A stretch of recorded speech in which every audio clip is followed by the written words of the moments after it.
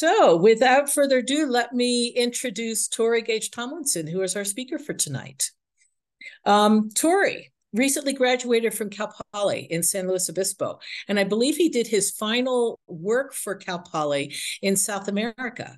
He was he got his degree in biology. He spent nearly half a year studying, doing research in Ecuador and ecology in Ecuador. He's been an avid birder from a young age, as you can tell by his World Life list of over 2,400 species of birds. For those of you that keep count, that's a pretty remarkable list of birds. So Torrey is he's now a board member. He became a board member for Morecoast Audubon because he started out as an intern that was sponsored by Morecoast Audubon Society through the High Mountain Condor Lookout Project. And unfortunately, it was during the pandemic and the lookout was closed. But we realized that all of the condor records were being held by Jan Hamber, who is, I believe, in her 90s, out of the Santa Barbara Museum of Natural History. So we hired Torrey to take her records and digitize them. He spent, I don't know how many hundreds of hours digitizing photos and other kinds of records. So that is all available now since it is in digital form. But after that, he expressed an interest in becoming a board member for Morecoast Audubon Society. And we took him on as a board member, knowing that he was going to South America. And he has been a very faithful attendee at our board meetings via Zoom. I mean, the other benefit of Zoom. So it is my great pleasure to introduce one of our newer board members, Torrey Gage-Tomlinson, tonight. Thank you, Torrey. Thank you, Judy. Let me share my screen here and I'll get confirmation from you that everyone can see that. That's good. Great. Hey, everybody. I am Torrey Gage-Tomlinson, and that was a great introduction by Judy there. I recently graduated from Cal Poly, and I've been into birds for as long as I can remember. I can thank my dad for that. And I'm presenting tonight titles Exploring Biodiversity and Conservation in Ecuador, Ecologist Perspective. And it's just some insights and takeaways and stories and different facts from my time in Ecuador over the last, I spent about 6 months there. Anyways, so if you're familiar with Ecuador, you know that it is a fantastically diverse country. It's actually classified as a mega diverse country. There's 17 of those in the world, and Ecuador is one of the most diverse of even those. And that means it's got a very high number of endemic species and it exhibits great biodiversity. One of the parameters is it has to have at least 5,000 species of endemic plants. And you can see that it has way more than that. It has about 20,000 plant species, 1,500 bird species, 840 species of reptiles and amphibians, and 341 species of mammal. And so that is way more than we have in the United States. It's way more than most countries in the world. And it might be the most ecologically diverse country in the world for its size. And one last cool fact about Ecuador is that it's the only country in the world that recognizes the rights of nature in its constitution, which is a bit ironic, as we will get to. There we go. The Ecuadorian avifauna, Ecuador has 1,681 known species, and that includes all species that have ever been recorded there. So there's certainly a few in that total that are like we have in the United States that are vagrants, but there's about at least 1,500 breeding species and 42 breeding endemics. That comes in as 5th in the world, which is pretty insane considering Ecuador is about the size of Colorado. And it also has a very high number of vulnerable, endangered, and critically endangered species, 83, and we'll get to why that's really important. But really remarkable amount of birds considering, again, the size of Colorado. It's about twice as many species as the continental United States. So pretty mind-boggling. Here's a nice little map. It's pretty old, but it illustrates well the topography and the geography of Ecuador. So you can see the left-hand side where Ecuador is located. Let me pull up a laser pointer for you guys here, and you can see it better. You can see it's on the northwestern coast of South America there, right on the equator, which is where it gets its name, Ecuador, which is equator in Spanish. And you can see it's bisected by the Andes here. It's pretty remarkable country because its highest point is 20,000 feet, more than 20,000 feet, Volcan Chimborazo, which is actually the closest point on Earth to the sun because of this thing called the equatorial bulge, which I'm not going to get into, but it's very interesting. You should look it up if you have the time. And you can see it's bisected. So you have these western lowlands, which the northern part here is a lot of rainforest, and it gets a lot drier down here. And then this whole part is the Amazon. And as you come up from the Amazon, you gain elevation, reach this ridge of the Andes, get up to about 20,000 feet, and then come back down to sea level, all in the span of a country the size of Colorado, which is pretty insane, and it harbors some pretty crazy biodiversity. One other thing that's important to know about Ecuador is the population center is almost all along the Andes here in these inter-Andean valleys. Then on the coast down here in Guayaquil, less than 1% of the population actually lives in the Amazon here, which is another important thing we'll get to later. Here's a map that I really like because it shows the absolute mega diversity that Ecuador has to offer. These are actually, this is from a study in 2020, and these are actually just forest ecosystems that are outlined on this map. So each different color here is a different type of forest ecosystem. There's more than 45 of them here. And you can see how incredibly diverse this area is ecologically, and that's just forests. There's over 100 unique ecoregions within this country. So it's really, really, really diverse, really incredible place to be just studying biology. But that diversity is in direct contradiction with the plethora of environmental issues that are that face Ecuador. Has the highest deforestation rate in the Western Hemisphere. It's got insane levels of oil exploitation, mining, logging, and development. That's led to an insane decrease in primary forest over the last century or so. It only has about 15% of its original primary forest left. And if you don't know what primary forest is essentially forest that hasn't been logged in a long time, or it's never been logged. So it's something we often associate with the term old growth. And so Ecuador has very little of its primary forest left.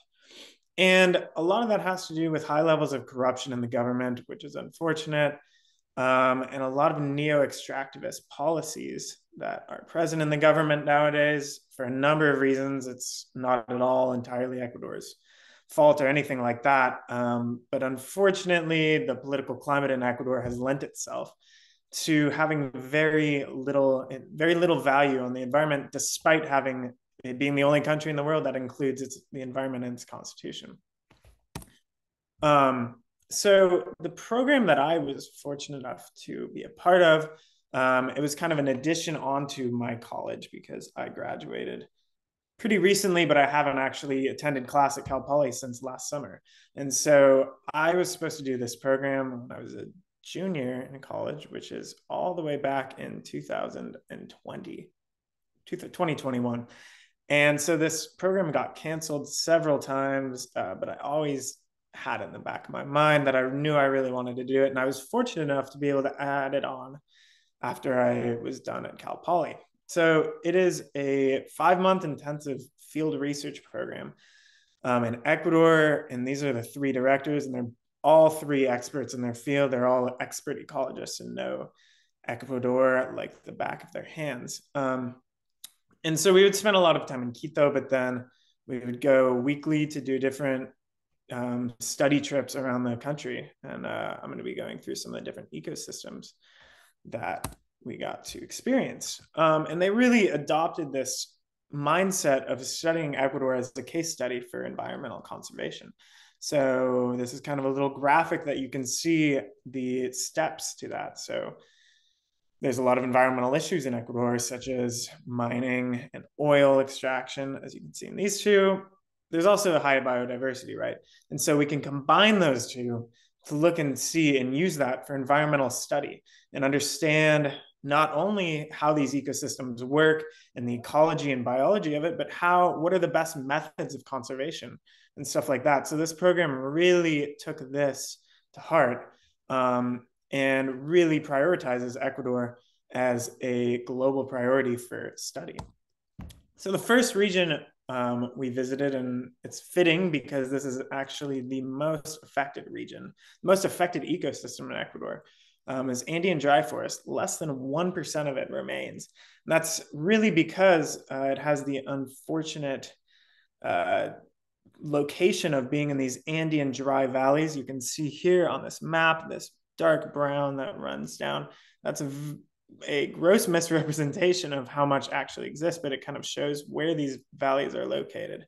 And so we visited the first week a place called Bosque Jerusalem, which is northeast of Quito, which is probably the best remaining area of Andean dry forest.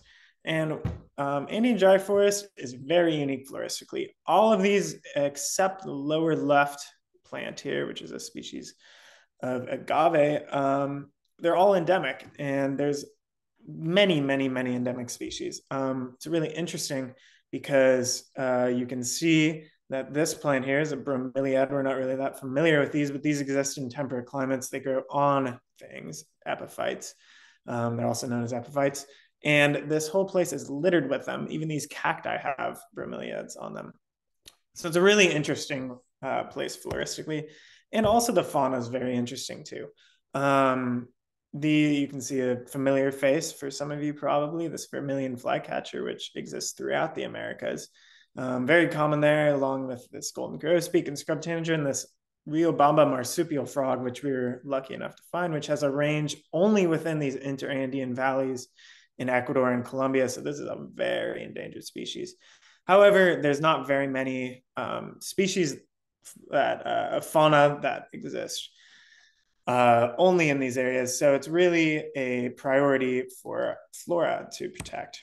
And here's a good reason why not a lot of these valleys exist anymore, is the city of Quito, which exists within one singular interandean valley that is 25 miles long and 3 miles wide, and it is a huge city.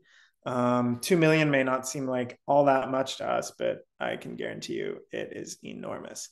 And you can see it's a concrete jungle, so there's really not a whole lot offered by Quito ecologically, but it's a good place to base yourself, which is what I did.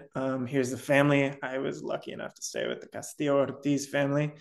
The father, you can see here, we used to do some bike rides together. He worked at the main soccer club in Quito, and so I was lucky enough to be able to go to a bunch of games and spend a bunch of time with my host brother and his girlfriend and my host sister. And this is up above Quito. You can see Quito in the background here, but it's a really cool place where you can hike up, and there's your stereotypical llamas at a ranch outside Quito. Anyways, like I said, Quito has very little to offer ecologically. It's really interesting culturally. There's a lot of interesting stuff, but that's not what this presentation is about. So I'm going to get to the Paramo, which is the first place we really visited. We spent 3 days in the Paramo. There's a very unique ecosystem of South America, northern South America, and southern Central America. It's a high elevation tundra-like ecosystem, very unique botanically. You can see these are actually bromeliads, which you usually think of growing on trees, but there are no trees. And so they've actually taken over a lot of this ecosystem with plants that look kind of like this. It's really interesting because it's very wet, but it almost looks like Joshua tree out there. And one really interesting part of this ecosystem are these tussock grasses that are formed. There's these big hummocks of grass that look like some kind of Dr. Seuss landscape up there. And this is a close up. You can see it's actually made up of all these different little plants. And these are actually in the genus Plantago. If I have any plant nerds in the audience out there, they know what Plantago is. And you know that these don't look anything like Plantago. So I found it very interesting that it looks so different from our Plantagos, which are usually roadside weeds that you think of pulling out of your lawn. Anyways, those form these big tussocks that look just like this. And there's an Andean deer, which is the same species of mule deer that we have, except it's a different subspecies. And it's unlike our deers, which seem to be everywhere, at least where I am in Oregon. These guys are very uncommon, and they were almost hunted to extinction in Ecuador. And only local recent conservation efforts have resulted in a rebound of their population. And so we were lucky enough to see these guys, which to our Ecuadorian professors were really exciting. To us, we were like, well, it's another deer, but it's an interesting conservation story. As are these guys, which are spectacled bears, which I had no expectation of seeing coming to Ecuador. And we got so lucky to see this mother with her two cubs chowing down on these bromeliads, which you can see here. Very enigmatic animal of the Paramo. It's used as a flagship species for a lot of conservation efforts in South America. So really exciting that these guys are making a rebound. This is only about 80 miles from Quito, which is really exciting. There's been sightings much closer to Quito, and they're actually making a really good rebound. So it's really exciting to see these guys doing well. Here's another strange little animal that it's called a Gunther's Whirltail iguana, which we ran across just hanging out in some afternoon sun. These guys are really strange animals, as are these Andean ibis, which hadn't been recorded in Ecuador for quite some time, and now are also making a comeback because of local conservation efforts in the Paramo. And this guy is the most, the largest flagship species for Ecuadorian conservation, period. The Andean condor, it's on the Ecuadorian flag, it's the Ecuadorian national animal. And ironically, there are not very many of them in Ecuador, only about 100. And they're all centered around this area where we went called Volcan Antisana. And that's a lot to do with major conflicts with ranchers, because these guys feed on dead animals, and ranchers will actually poison them. So it's really important that these guys are preserved, because it's a very important flagship species for conservation in Ecuador. And they have very low rates of, very low birth rates, very low rates of fertility. They only raise a chick every other year, and it's very hard. If any of you are familiar with the California condor conservation program, this guy is their most related relative in the world. And so these guys also have very low rates of fertility. And kind of ties into the threats that are in the Paramo. A huge threat to the Paramo, not only to the Paramo, but everywhere in Ecuador, is agrarian reform. And if you're not familiar with that term, agrarian reform was a movement in the late 1980s, 1970s, late 1900s. And it basically was this movement that was promoted by a lot of politicians in South America, a lot of whom were supported by the United States, that resulted in the destruction of so much habitat and so much environment in South America. That really, it came from this idea of any land that is not being used for agriculture, mining, oil, different stuff like that, that can boost the economy, is basically a waste of land use. And so a lot of South America is still recovering from those policies that were implemented in the late 1900s. So that is a huge factor regarding threats to the Paramo. Another huge factor is climate change. Perhaps more than any ecosystem in South America, the Paramo is affected by climate change, because it's the highest altitude of any ecosystems, save from mountaintops in South America. And so we're seeing this thing called altitudinal range shift, where forests are creeping up in elevation and glaciers are retreating. And so the Paramo is moving up in elevation, which kind of has this effect on species that live there, phenological shift, which is basically to say that stuff is happening earlier in the year and these species haven't evolved for that. And so there's all sorts of problems that come from that.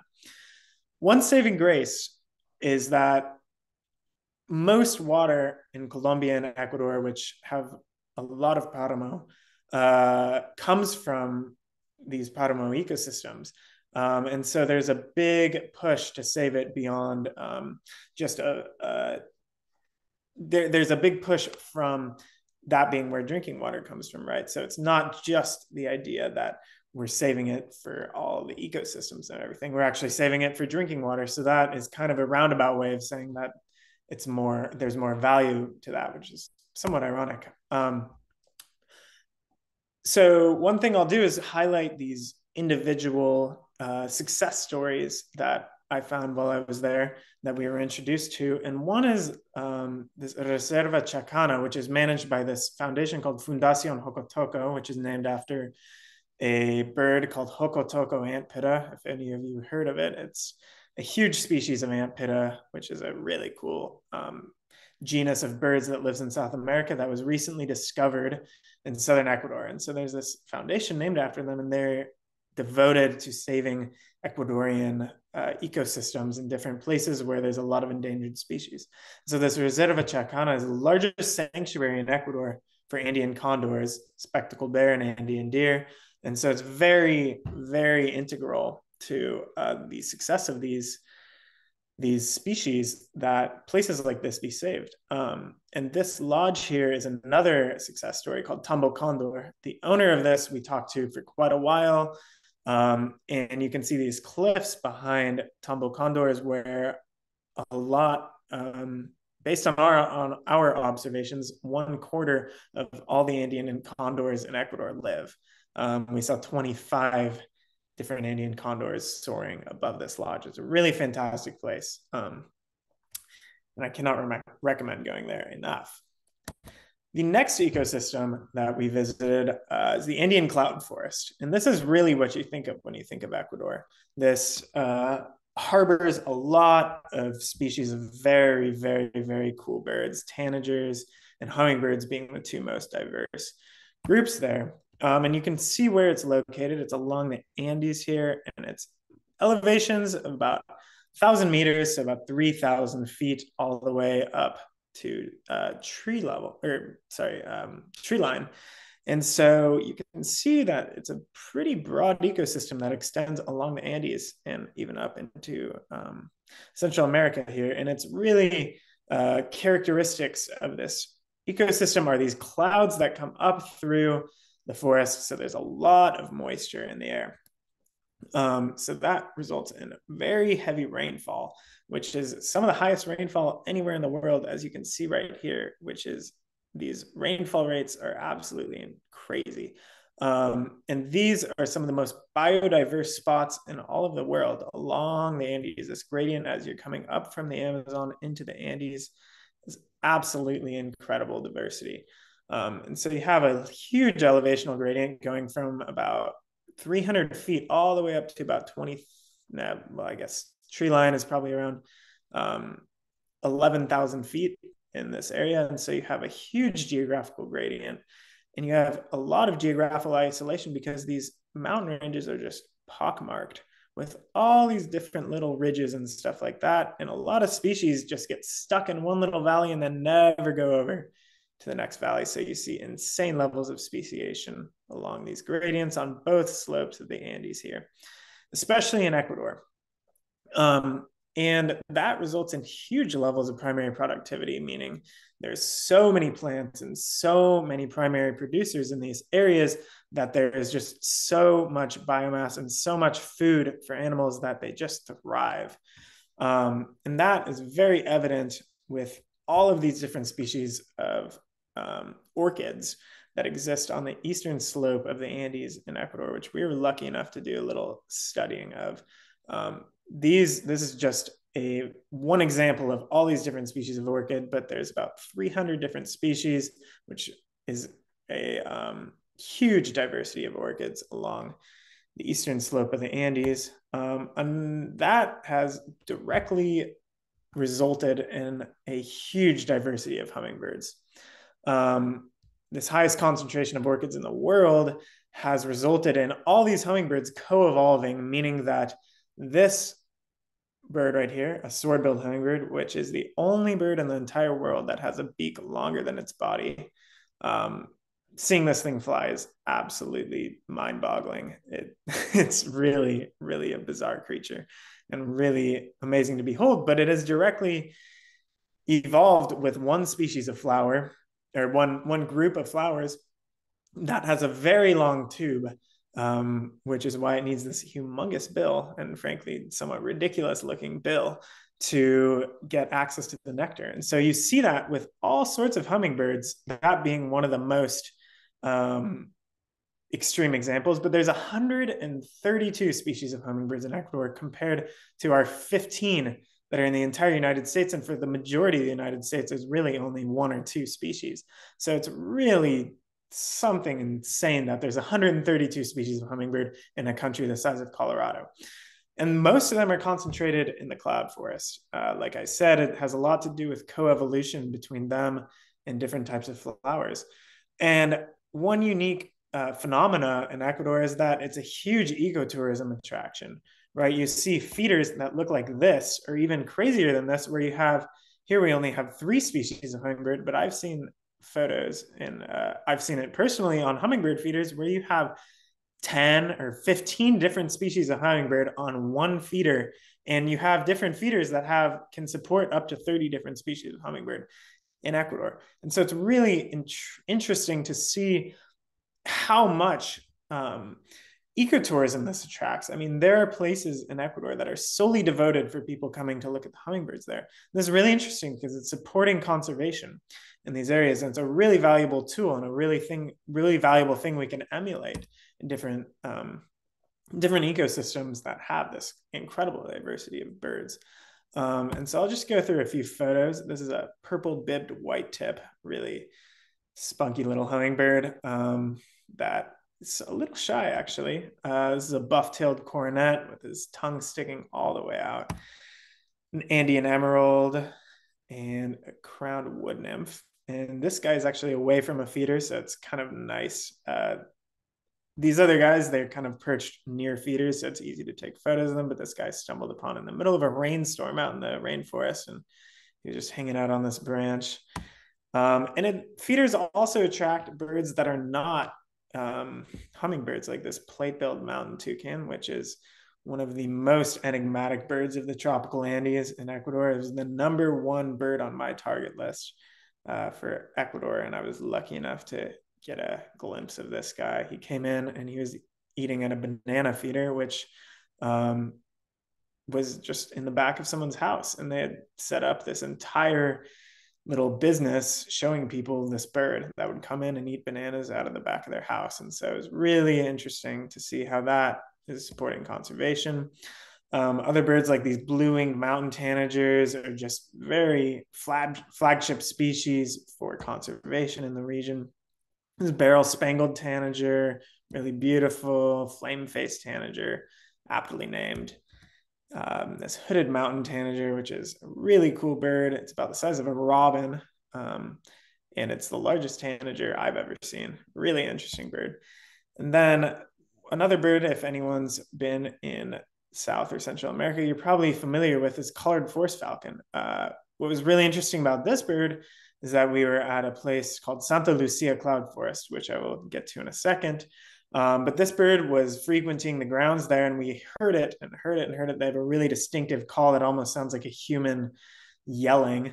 And we were hearing it and finally saw it, and I'd never seen a collared forest falcon that looks like this. This is a dark morph collared forest falcon, which now I know represents about less than 1% of the population. I'd seen about 40 light morph or buffy morph ones, but I'd never seen a dark morph. So this was fascinating to see. Anyways, let's get to threats to the cloud forest. A huge threat is mining in the tropical Andes. There's a lot of copper and gold and silver mines throughout the cloud forest because this region has a lot of activity, geological activity. And so there's a lot of precious metals in this area. And so unfortunately, there's a lot of habitat degradation due to mining and deforestation, which is a result of mining. But a recent vote actually banned mining throughout much of the Western Andes in Ecuador, which was a huge landslide decision. It actually passed an Ecuadorian popular vote at about 62%, which is a huge margin. And so hopefully we will see a decline in mining throughout the Western Andes in Ecuador. But it's hard to have a whole lot of faith because the enforcement levels historically have not been too great. So we'll monitor that situation. But one interesting example that I was able to see when I was in Ecuador was this place, Santa Lucia Cloud Forest, which we visited. There's this beautiful lodge on top of this mountain. You actually have to hike about 2 miles up the side of a mountain to get there. But once you get there, it's this great research station. And it's community owned, which is really interesting. A lot of places in Ecuador that do conservation are owned by international organizations, but this is actually a community owned protected forest, which is funded by research grants from elsewhere. And there's also, it's funded by an Ecuadorian government program called Socio Bosque. And it's a really fascinating place because what they do is they do a bunch of environmental education for locals, a lot of research opportunities for locals, and a lot of community involvement in trail building. It's completely staffed by locals. And a lot of the research is done by people who actually live there. So it's a really interesting place. We were able to spend a week here and participate in some of the research they were doing and help out doing some bird mist netting and banding, which was really awesome because we got to hold stuff like this in our hands, crimson rump toucanet. And I've never seen a bird more upset in a mist net than this thing. It was snapping at everybody and making some horrific noises. But once we got them settled down, it was really cool to take some really up close looks at birds that you really only ever see from pretty far away. There's me holding a bronzy Inca and our program director, Javier Silva, holding this really greatly named flavescent flycatcher, which is somewhat drab compared to its name. And then there's a lot of research done there that doesn't have to do anything with birds too. So they have a really great trail camera trap system set up throughout their trails on 730 hectares. And so one interesting thing that we noticed when we were there is that we were going through some camera trap data and we were seeing a lot of photos of this mountain lion here. And we showed it to the main researcher in charge there, and he said that what this mountain lion does is it actually stalks people. So you'll get a photo of people walking past a trail cam, and then 2 minutes later, you'll see this mountain lion, or puma as it's most commonly called in South America, that stalks people. And he said he's walked that trail thousands of times and he's never actually seen this animal, but he's seen it on trail cam stalk him a handful of times. So kind of interesting. It's also a great sanctuary for these spectacled bears. These are some really cute cubs, but you don't want to come in between them and their mother. Anyways, very, very diverse in terms of insects as well. You can see how diverse, like a bunch of different species of moth just on one panel. This is actually a moth too that is emulating a bee. And then this guy, we like to say, puts the mega in diversity, this rhinoceros beetle, this huge thing that was probably the largest insect I've ever seen. Anyways, moving on, and I'm going to talk about the Ecuadorian Amazon a little bit, which is as fascinating as the cloud forest is. The Ecuadorian Amazon is probably the most fascinating ecosystem in Ecuador. You can see it's all of this eastern part of Ecuador, and it extends up into the mountains just a little bit. And the main river that constitutes the Ecuadorian Amazon is the Napo River. Some of you have maybe been there. It runs from right about here down, and it's one of the main 3 tributaries of the Amazon River. This is a pretty typical view from the banks of the Napo River. So the Ecuadorian Amazon is the most biodiverse region in Ecuador, which is one of the most biodiverse countries in the world. So it holds that it is one of, if not the most biodiverse regions in the world. Here's some stats just really jump off the page at you. 70,000 species of insect per acre. Per acre. That is mind-boggling. 800 species of fish, 300 species of reptile, and 300 species of mammal. And you can see these are all my photos here. Some really cool critters that live there. It's some blue and yellow macaws, this 88 butterfly, which is let's see if I can zoom in on that guy here. You can see it actually does say 88 right on his wings there.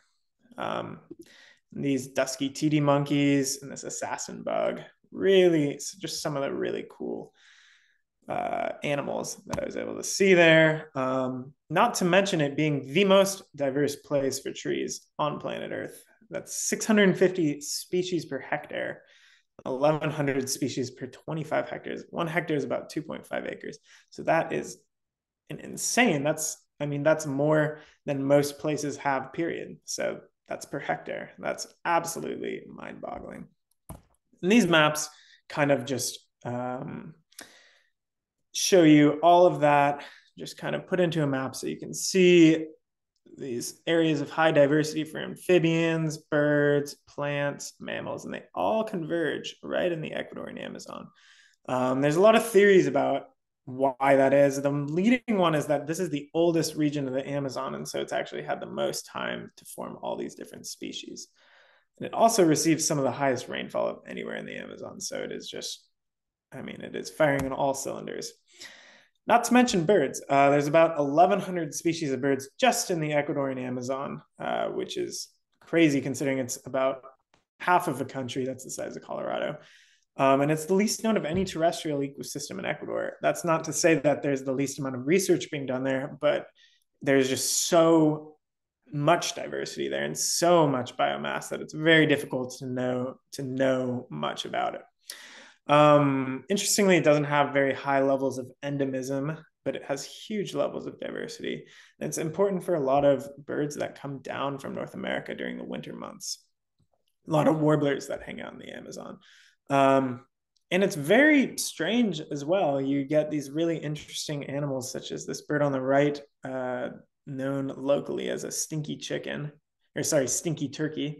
called a Hawatson, and it's essentially a flying cow. It only eats, it's essentially a ruminant. It only eats vegetation. It has more than 1,000 different species of bacteria found in its crop. It's a very strange animal, and it's called a stinky turkey because of how bad it smells, because of all the digesting of plant matter it's doing.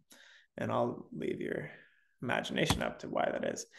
Anyways, here's another very enigmatic species, and a pretty special bird to me too. It's called a crested eagle. It's an incredibly rare raptor throughout the Americas. It has a very wide range, but its highest concentration is actually in the Ecuadorian Amazon. And we were lucky enough to see this bird. It was about a mile away, and then it started flying towards us and flew right over a troop of howler monkeys who just started going ballistic because that is its main prey. And why it's so special to me is because it was actually my 2000th life bird, which was incredibly fortunate. I had no idea that it was going to be my 2000th bird. So that's pretty special to me. And it was an absolutely incredible experience.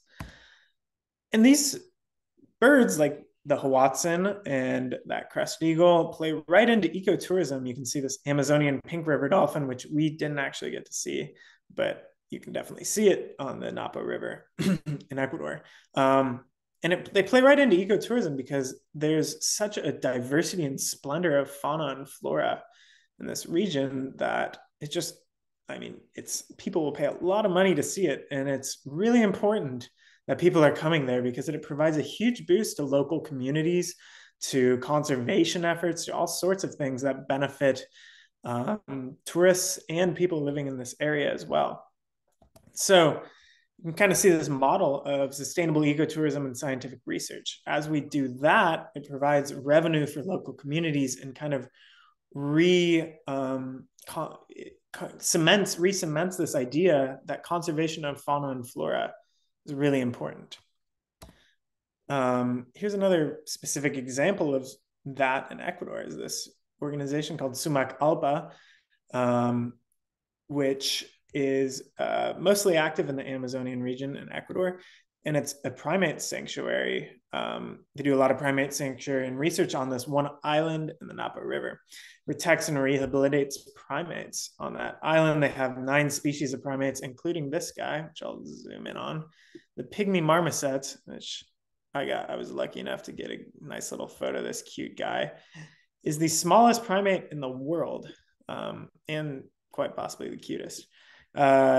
So this guy, and along with 8 other different species of primates, live on that island. There's about 21 different species of primates in Ecuador, and this is actually the largest sanctuary for them in Ecuador. Another thing they do is bicultural and bilingual elementary schools. They've implemented all these bicultural and bilingual elementary schools in the region, which you might think, well, it's good that they're teaching Spanish and English, but they're not. They're teaching Spanish and Quechua, which is the local native language of a lot of this region, is Quechua. So it's reintroducing a lot of cultural and linguistic elements to these kids who have largely lost a lot of it through the introduction of a lot of different ideas through habitat degradation and oil exploitation in this region. And so they do a lot of bicultural and bilingual elementary education, as well as environmental education for people who live there, as well as people who are visiting there. So it's a really awesome organization. And it's one of several that really does a lot of work that's similar to that in the region. And they've been trying to combat a lot of these environmental threats to the Ecuadorian Amazon, which is one of the most threatened ecoregions in Ecuador. So the big one, which a lot of you have probably heard of, is oil exploitation. Ecuador, actually, the Amazonian region of Ecuador sits upon the largest reserves of oil in South America, including in Venezuela. So they have, they're essentially sitting on this gold mine, and so they've started exploiting a lot of it, which is bad news for a lot of the biodiversity and ecology in the region. And the method in which that oil has been exploited is terrible. Texaco is actually the first company to exploit the oil in that region, which is largely encompassed by a park called Yasuni National Park, which has made a lot of headlines lately. And it's a horrific environmental and humanitarian crisis. And it's actually much worse than how it appears, which is already terrible. There's huge levels of health issues around oil contamination of drinking water in the area. Huge levels of biodiversity loss. So it's really a travesty in this region. But there was recently a vote actually I'll get into it, but there's a vote recently to stop oil exploitation in this region, and it actually passed. So that's some hope. But oil exploitation is kind of merging into this exploitation of palm oil plantations, which is equally, if not worse, of a threat in the future. It's caused 30% deforestation since the 1970s, and palm oil is used as an ingredient on a lot of food, a lot of processed food. So if you go and you look at your Oreos, probably the first ingredient or second ingredient you'll see is palm oil. And so palm oil has just caused a lot of problems. One of the huge problems that it's causing is actually when you deforest all this area that used to have forests, it releases a lot of naturally occurring mercury into the water, which has resulted in a lot of mercury poisoning for fish in the region and making these huge fishery regions along the Napo River and the Amazon River basically unfishable. So it's really sad. And then mining, of course, which is kind of ever present. There's a lot of gold mining in this region as you get up into higher elevations. And so those are the three main environmental threats of that region in the Amazon.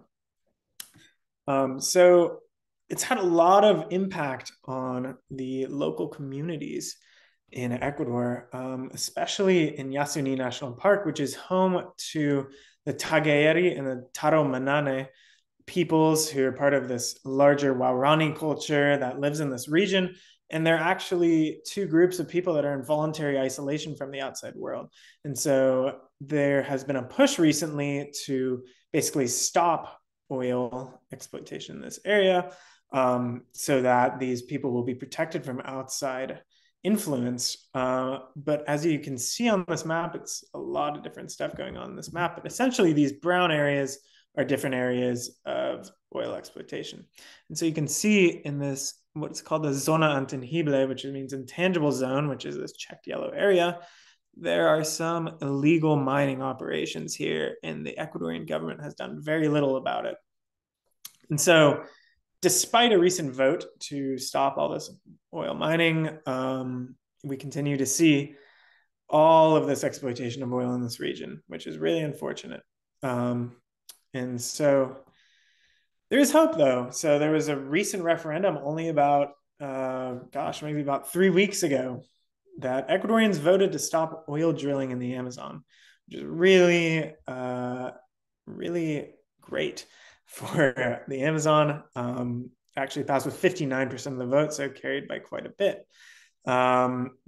But that's largely a response to this large push from indigenous voters and activists that traveled all around the country pushing this referendum, basically explaining why it would be so bad to continue oil drilling in the Amazon rainforest. And this quote from the former president of Ecuador, who's I guess he still is until the elections. He said, "Now that the global trend is to abandon fossil fuels, the time has come to extract every last drop of benefit from our oil so that it can serve the poorest while respecting the environment." Well, that is just such an ironic quote. And that just gives you an idea of the political power and the political force that a lot of these conservationist movements and environmentalist movements are going up against, right? He is the president of Ecuador, essentially saying that it's our highest priority to extract every last drop of benefit from our oil. So it's really hard. It's tough sledding in Latin America doing conservation work, and it remains to be seen how this vote will be executed, how the Amazon will really be protected. Ecuador's main export is oil. The country already is struggling financially, so it's difficult to wean off of oil for Ecuador. The last ecosystem I'll be talking about is the Ecuadorian Chocó, which was where I was lucky enough to do some research, and I stayed there for a month and a half, right on the border of the tropical Andes, which is the cloud forest, and the Chocó. And the Chocó is this region in northwestern Ecuador. You can kind of see where my laser is pointing here, which is tropical rainforest that runs all the way from up here, which is Panama, down the western coast of Colombia and up into northwestern Ecuador. And the Chocó is actually the most threatened region in Ecuador. Only about 10% of it remains. About 90% of it has been deforested recently. But it's a really interesting region. It has all these interesting birds, like this long-wattled umbrella bird, which is another mind-boggling bird. It has this insanely long wattle that comes down from its neck. And it has some of the highest levels of endemism in any Ecuadorian ecoregion.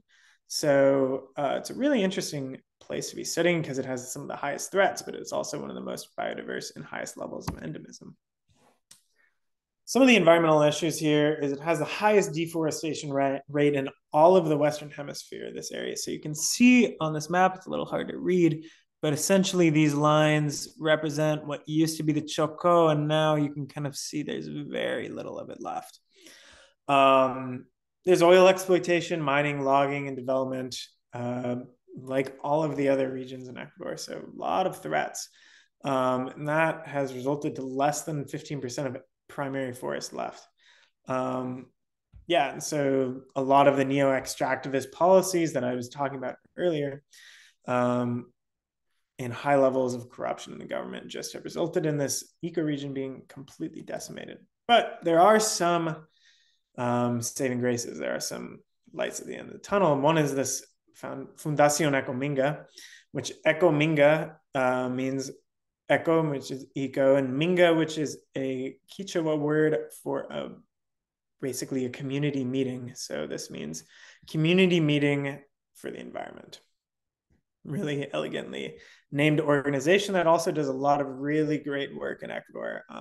They identify and protect areas of very high biodiversity and endemism in Ecuador. I think they have 16 different reserves now. And one of their main things is that they work with local communities and international organizations to raise awareness of the value of Ecuador's environment. A lot of that work is with local communities, which was something I got to do while I was living and doing research there.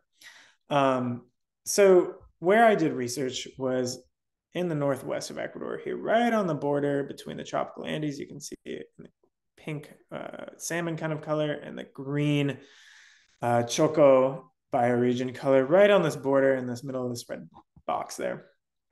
So I was in between 900 and 1800 meters. So you can see tropical Andes, 1,000 meters tree line, Choco sea level to 1,000 meters. And there's extremely high levels of avian diversity where they intersect. It actually constitutes about 25% of all the world's birds species live in these two ecoregions, which is pretty mind-boggling, considering that it's less than 1% of Earth's surface area.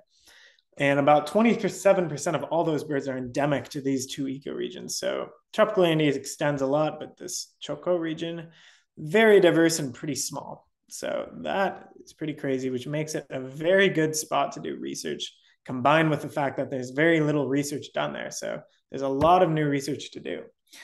And what we were doing was doing research for Fundación Ecominga, that NGO I was talking about just a second ago. And we did an investigation of IUCN-listed species in this region right here, which is the Choco Tropical Andean corridor is what it's called. And the idea is that if you find a lot of IUCN-listed species in this area, it can lead to a lot of grant money, because IUCN is a huge international organization. A lot of you are probably familiar with it. They have a list called the IUCN Red List that lists all of these species that are in danger of extinction and vulnerable and threatened and at least concern and near threatened. And there's all these different designations. So what we were doing was searching this area, which is called the Rio Manduriaco Reserve, which is right in this northwestern part of Ecuador. That's a zoomed in map of where we were doing research.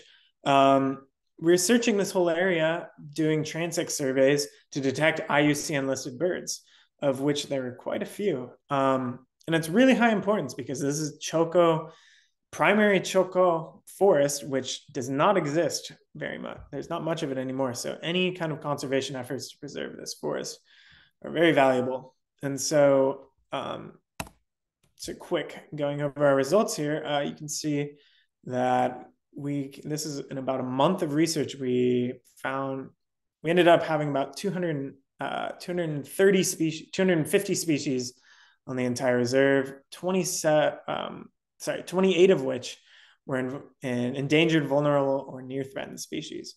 And so here's a graph of each one of those species. So you can see the high levels of different near threatened and endangered species we found.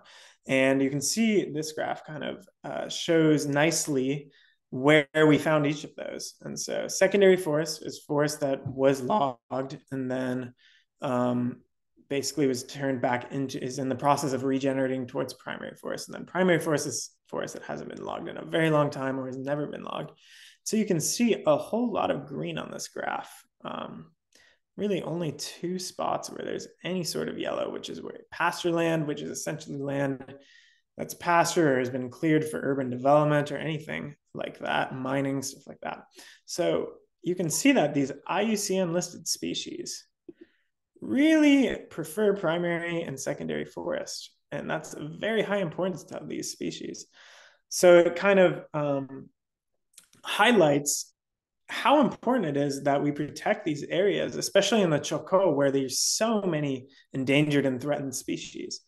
So it's really interesting to be on the ground and see that firsthand, right? You always hear how much importance primary forest and old growth forest are to species, but really being on the ground was really interesting to see that, and really interesting to see how unvaluable pasture and disturbed land were to species.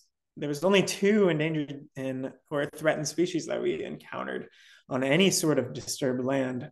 They pretty much only stuck to forest. And one really interesting observation we had was of Choco vireo. It was only discovered in 1996 in Colombia. This is only the 4th known site for this bird in Ecuador. And we had several that were on breeding territory, which is really interesting. It's never been discovered in the province we were in. It's never been discovered in the area we were in. So it was very interesting to find that. So how does it help conservation in this area? Well, the idea is that by going and doing research in these areas, you will get the community more involved in the research effort. The community there is actually very receptive to research, very receptive to conservation. They're very interested in doing conservation work. And so it's really, research is a great way to provide an avenue of conservation for them and money, revenue for them, as is ecotourism. So they're starting to do, this is a very remote community at the end. Here's a photo of it.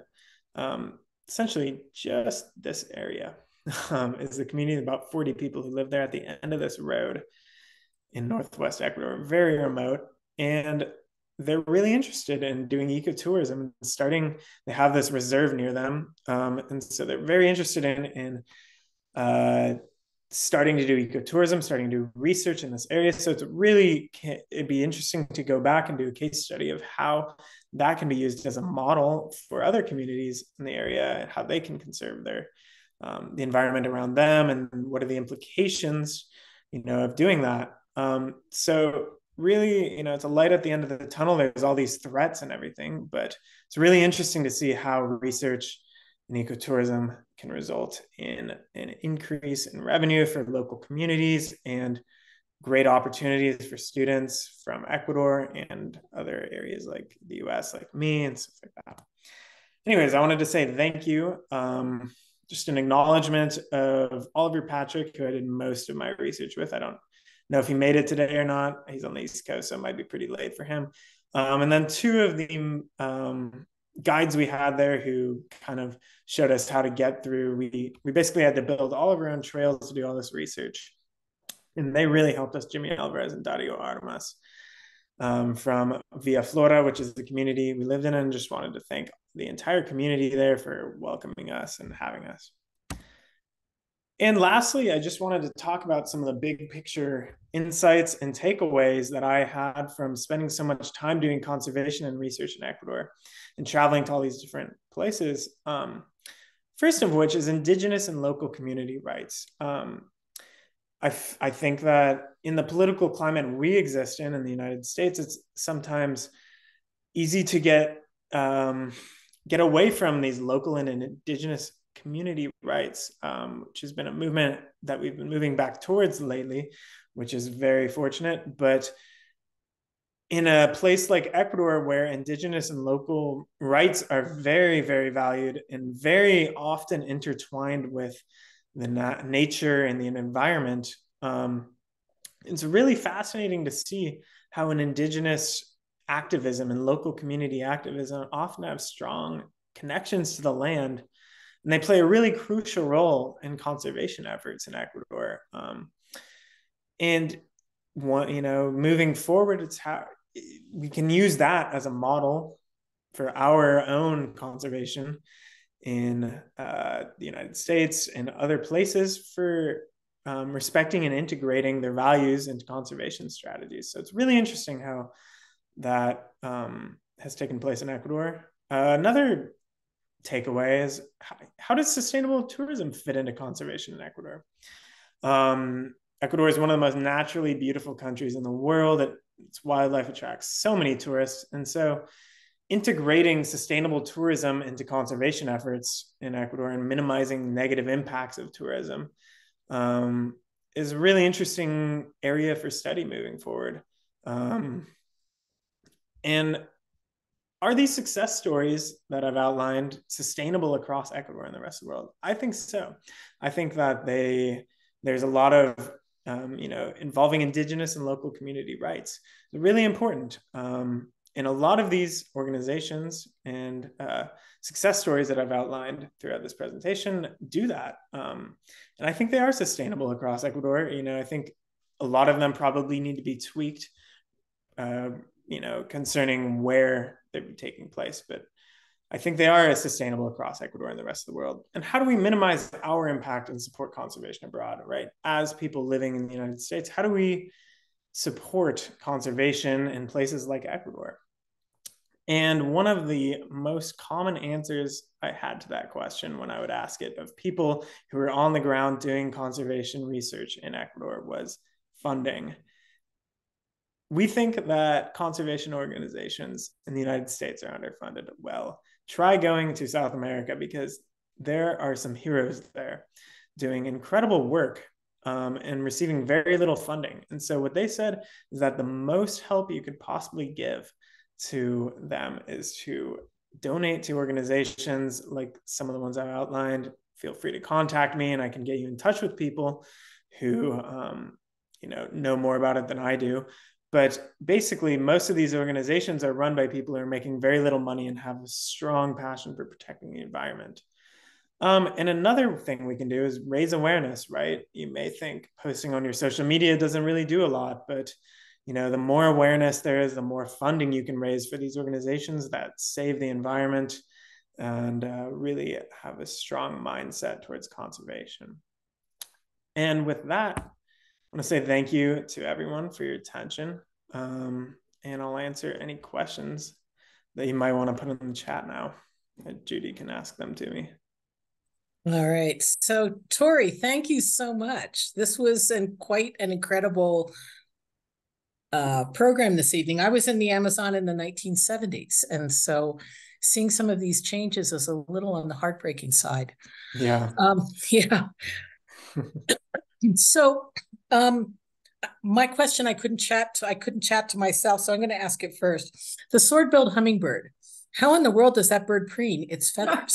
Well, it's interesting. You see it sitting there, and I had the same exact question. It actually does most of its preening with its feet. So it'll just sit on a branch and use its feet to preen its feathers. It's kind of fascinating to watch. It's an absolute spectacle. If anybody has the chance to see that bird, it's mind-boggling. It really is.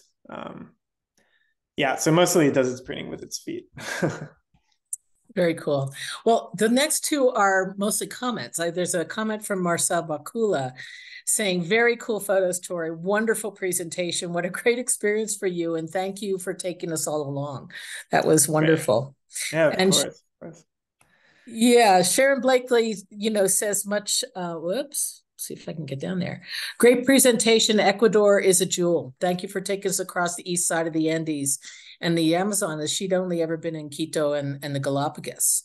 Yeah. I mean, the thing you made reference to at one point was that, South America is where birds go on migration too. Yes, So by funding and helping the preservation in Ecuador and other places in South America, we're not only protecting the endemic species to there, but we're also protecting species that we think of as our species because they migrate back north and some of them nest or pass. Exactly. Through. Yeah, and an interesting thing is that a lot of these North American migrants that go to the Amazon, that go to South and Central America, we know very little about where they go or their migration patterns and stuff like that. So a lot of research lately through eBird and through citizen science has actually shed some light on their habits. And a lot of these areas that they're going, like, it's a trend that a lot of North American migrants will go to one area, right? So like Kirtland's warbler all go to one spot, right? And so you bulldoze that spot and create a nice new resort for people to go to. Suddenly half the population of Kirtland's warbler is just gone, right? So it's really interesting to see how conservation impacts in South America can affect, the birds we know and love in North America. That's right. I don't know if there's any more, but I actually have two questions that were directly messaged to me. One from Alex Fairfield. Here it goes. 30 years ago, the National Institutes of Health and several universities launched a program to examine indigenous plants in the Amazon basin to look for new leads for medicines. The purpose including training local populations in natural product chemistry and botanical preservation, conserving areas where plants and medical benefits grew. Did you hear of any such program going on during your stay in Ecuador? I did not, actually. I didn't hear of anything related to the National Institutes of Health, but certainly, especially in the Amazonian region, the ethnobotanical uses they have for plants is absolutely fascinating.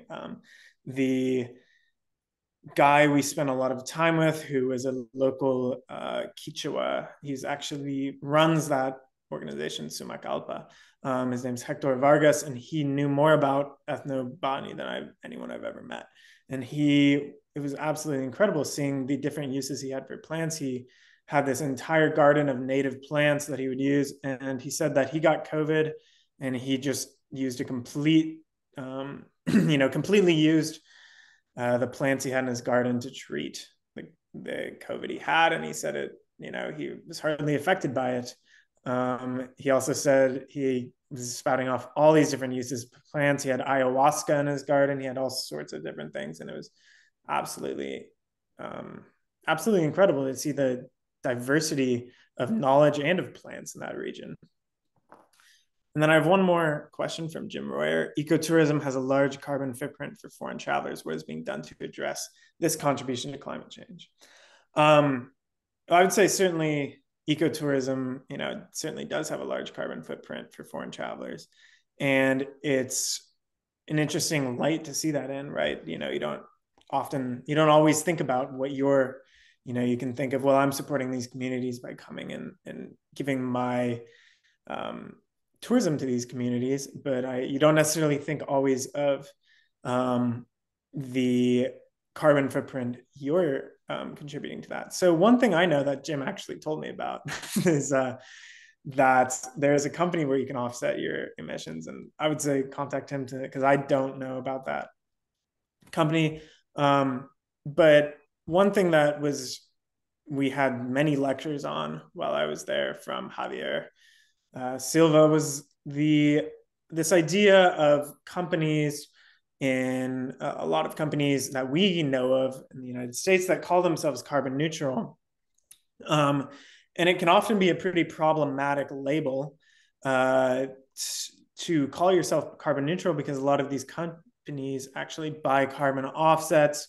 And a lot of these offsets are run by other for-profit companies who go and they say, well, we replanted, 100 hectares of plants, but then you go and look at what they actually did, and it was completely in complete disregard of any kind of ecology expertise, right? There was nobody who was actually on that in making these decisions that would go and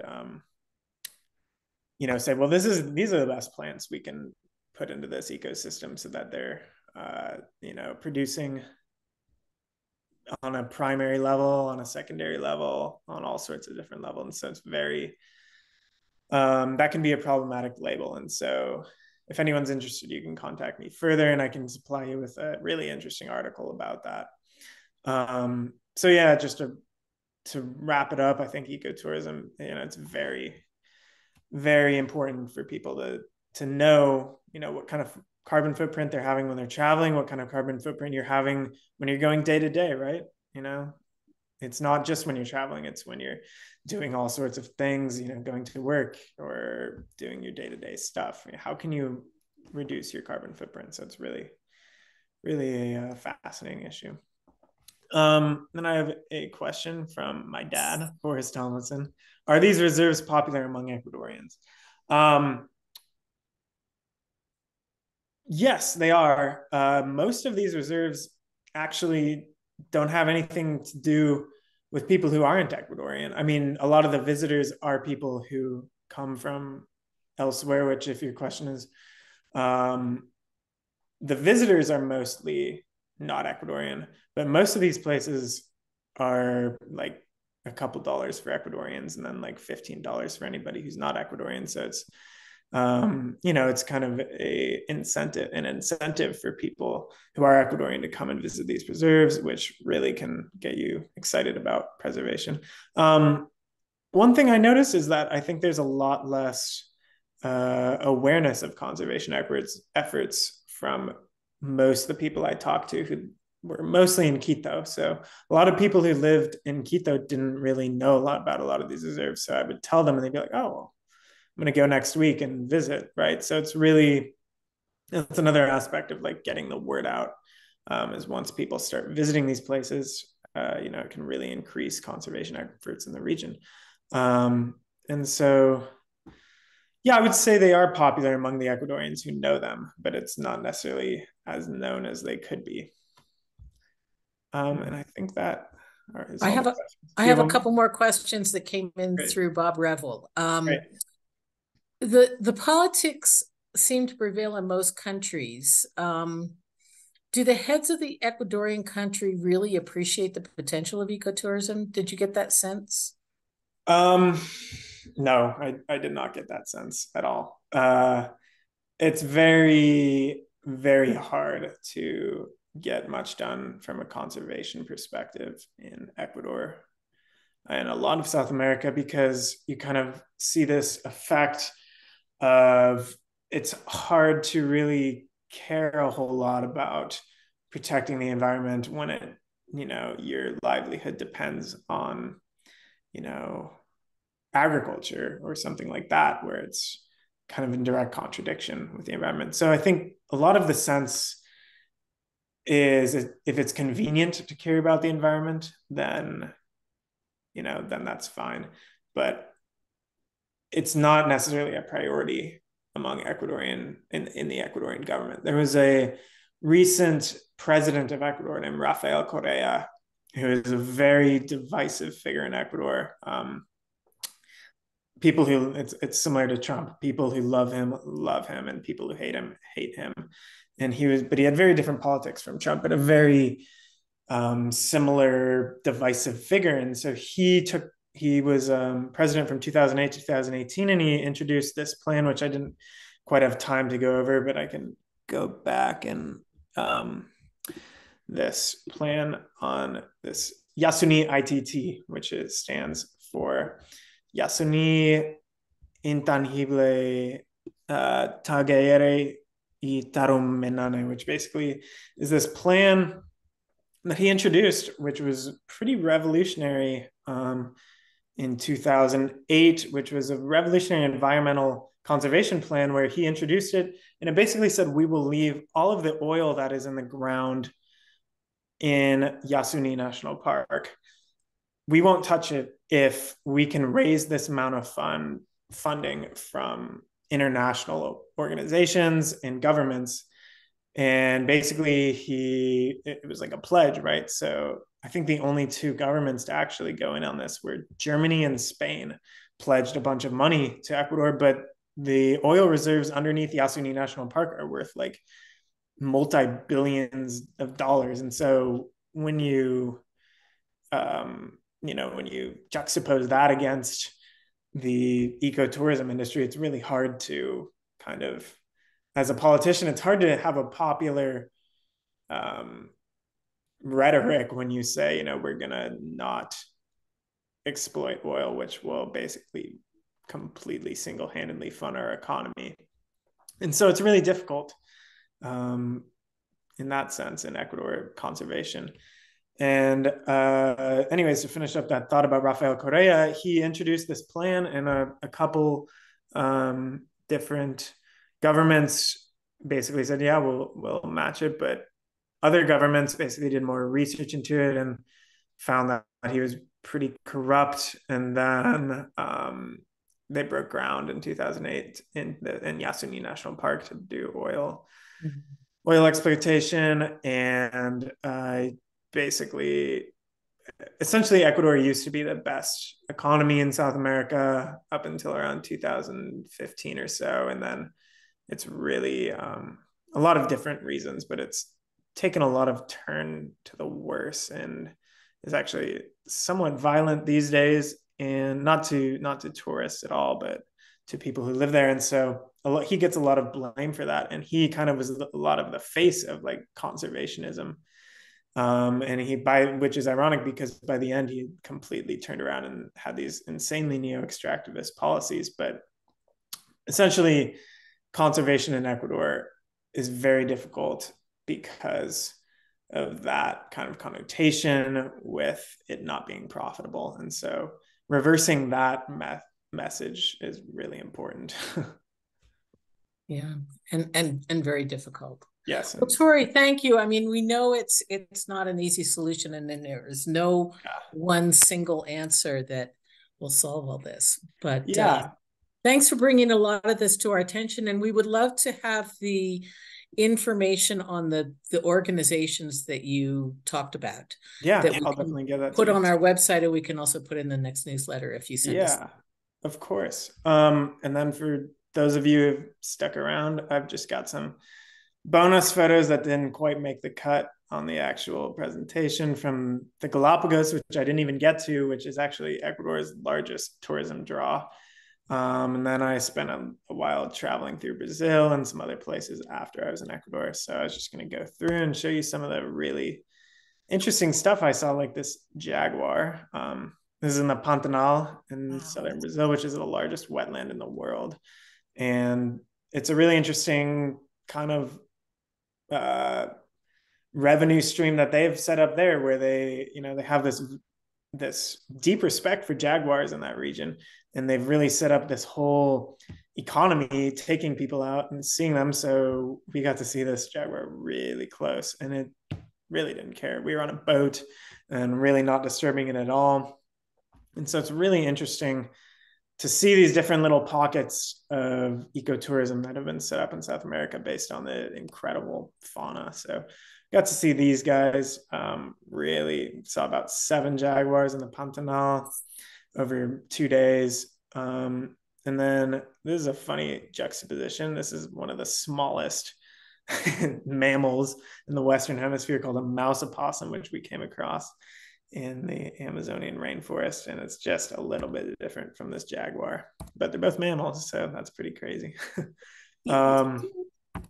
Here is a huge manta ray that we were able to see. This is my friend Christian who took this photo, and that is one of the guys who was taking us all around the Galapagos. You can see how much smaller he is than this oceanic manta ray. It was about 20 feet, had about 20-foot wingspan, it was absolutely crazy to be in the water with that thing. It's a really cool little guy I found while doing research, called an O'Shaughnessy's dwarf iguana. I don't know if any of you are familiar with the application iNaturalist, but this was the 17th observation of this species, I believe. So kind of highlights how understudied the choco is. There is Dario and Jimmy in the background, being viciously attacked by this dwarf iguana. Here's a Galapagos mockingbird. Interesting that let me jump to this slide here. These guys, Darwin's ground finches, get a lot of the credit for evolution. The theory of evolution by natural selection, introduced by Darwin in the 1800s, but it was actually these guys, Galapagos mockingbirds, that inspired the idea, because he took specimens from, I think there's 7 different species of mockingbirds on the Galapagos, and he took specimens of each of them and actually realized first that these were the ones that were slightly different from each other, which got another photo coming up of a different one that looks pretty much the same. Here's an American oyster catcher, which was running around with its chick. Unfortunately, I didn't get a good photo of it with its chick, but pretty attractive bird, which some of you might be familiar if you've spent any time on the Gulf Coast or even down in Baja California or on the East Coast. But this is a Galapagos subspecies of American oyster catcher, which actually has evolved over the last couple hundred years. It has only started staying in the Galapagos. They used to migrate there, and now they just stay. So it's speciation in progress. Here's a striated heron, which is also known as a lava heron on the Galapagos, because it looks so different from the striated heron that we're used to. Well, that a lot of people are used to, but we're used to a very close relative called green heron. And mostly those other ones are cool shades of green and chestnut, but these have actually evolved on the Galapagos to be this color where they blend in with the lava flows, this dark gray slate color. There's a cool photo of this blue-footed booby. It's a female. You can tell that by its iris size, actually. You can see it has a smaller iris. Let me get that laser pointer back. It's a smaller iris and a larger pupil than this guy, which is the male, which is this female's mate. And they do this fun little dance, and they are completely unafraid of humans. And so they actually are a little antagonistic towards humans, because they think that maybe there's some potential competition for the female, and they start doing this dance and showing off right in front of you, which is pretty incredible. If any of you had the fortune to visit the Galapagos, you can see them do this dance right in front of you. Also right next to them are these great frigate bird colonies. these guys are the bullies of the ocean, and they have this enormous red throat patch, which you might say, what the heck is that useful for? Well, it's good old sexual selection. So females prefer males who have a redder and a larger throat patch. So this guy's inflated his throat patch, and he's just sitting there. I took this photo from about 3 feet away. He's completely unbothered. Really beautiful birds, but then when you see them in the air stealing food from boobies and gulls and stuff like that, it's kind of hard to like them. Here's the notorious medium ground finch. They are so similar to large and small ground finches that it's not even funny trying to discern them. Otherwise, a pretty unremarkable bird, except for Darwin, of course, making them famous. Here's a swallow-tailed gull, which is an endemic to the Galapagos. And I don't know how many big lister birders we have here, but one of these caused quite a stink about 8 years ago, showed up in Washington. And that you can imagine that's pretty rare because it's from the Galapagos. And really interesting, they are completely unafraid of people too. And so their chicks are just hanging out on the ground. And you can really see why the introduction of cats and rats and mice and other four-legged creatures that had never been on the Galapagos really killed a lot of birds, because these birds are completely unafraid of you. Here's the San Cristobal mockingbird, which is actually the very first mockingbird that Darwin ever saw on the Galapagos, and was his basis for comparing to all these other mockingbirds, which led to him looking at the finches, which led to him conceiving the idea of natural selection many years later.